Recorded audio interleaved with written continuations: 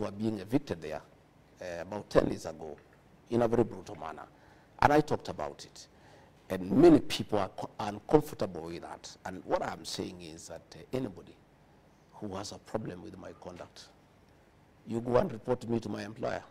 My employer are the people of Kenya. These are the people who employed me. Go to them and say, well, regarding Gachagua, Deputy President, is becoming a nuisance. He's complaining that you people are being harassed. We want to report him to you and ask him to shut up. And he shouldn't keep on bickering and saying that you people are being mistreated. That's what I was saying. Those are my employers. You go and report me to them. You said that the people that trade in Wakulima market are not necessarily from one community. But then again, in some of those instances, you spoke in your mother tongue, yes, Kikuyu. I did. And some are using that to say that you're being a tribal leader. I did. I spoke in my mother tongue.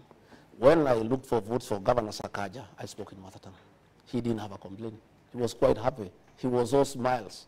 You see, Sam, communication is not what you say, it's being understood. You talk to a people, to a language that they understand better.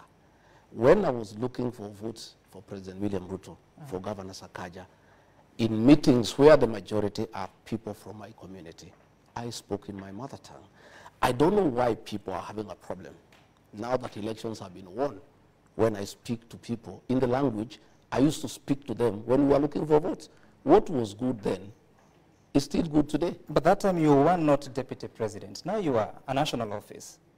The but president, that does not... just hold on. The president is a symbol of authority. I mean, a symbol of unity in the country. You are the deputy president, principal assistant. Maybe would be held to the same standard.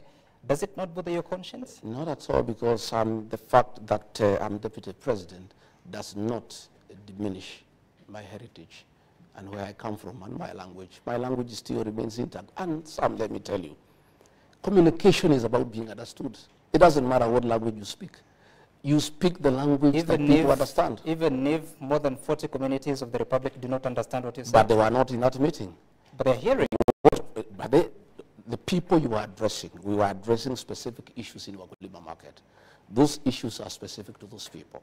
You talk to them the language that they understand most, so that you agree. You've just told me that the Wakulima market is not just the Kikuyu community. There are other communities that trade there. I spoke 70% in Swahili. Yeah. And 30% I spoke in Kikuyu because the majority asked me to speak in Kikuyu. We have some mothers there who don't understand Kiswahili properly. We have some old men who have lived there in that market who have not lived in that market for a long time. And they told me, our son, we want to hear what are you telling us? What assurance are you giving us? And when I went there, Sam, I talked to them in my mother tongue for them to vote for Governor Sakaja. It cannot be when they are crying, when they are complaining. I cannot talk the same language. Okay. I talked to them when I was appealing to them to vote for him. You said, wale wanaopanga hii upuzi wasiharibu hii Kenya. Hii Kenya imekuwa na matatizo mengi. Wakijaribu hiyo maneno, Wakenya hawatakubali. What is being organized? Nini inapangwa? You know there are many schemes that are going on every day. You have seen meetings. You have seen meetings of trying to divide the people of Mount Kenya region. You have seen meetings of undermining the deputy president. You have seen people being caught and being offered money to impeach the deputy president, to remove him from office, and all that nonsense that is going on. And I was saying, you see, some are elected by the people. And I asked the people directly whether they have a problem with my leadership. And they said they don't have. I drew my mandate directly from the people. And what I was saying, anybody who has a problem with my leadership, anybody who has a problem with my conduct, has every business to talk to my employer, the people of Kenya. Okay. Those are the people who make decisions over my conduct. Those are the people who can appraise my performance. Those are the people who can give an opinion as to what they think I'm doing, whether it's right or wrong. Okay. You're saying that people have been offered money to remove you from office. How so? It's the worst kept secret in Kenya. I leave it at that.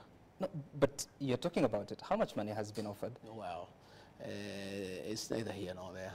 No, it is. I think let's go for more informative discussion. No, we will get there, Deputy President. We just want to dispense with this because you're the one who is saying it, that people are being offered money. Indeed, that's a crime, isn't it? Yes, of course it's a crime. So who's offering the money? You know. No, I don't know. You get to know. I don't know, Deputy President. You get to know. These things will come out as in the fullness of time. These are things that will come out in the public domain. Why would they want you out? I don't know. I don't know. What are they telling you? They'll tell us. When they want to get us out, they'll tell us. They say that I'm high-headed. Yeah, that I am too people-centered. You know, that I'm listening to people too much. You know, that I am asking people to listen to what Kenyans are saying. I don't think it's a crime. I think leadership is about the people.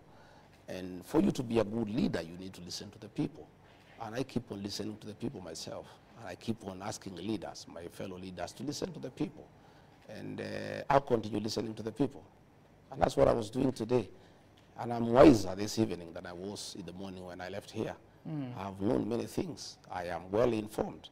Because you must listen to your employer, because it's important that you listen to your employer. You're saying that people who have a problem with you should consult the people.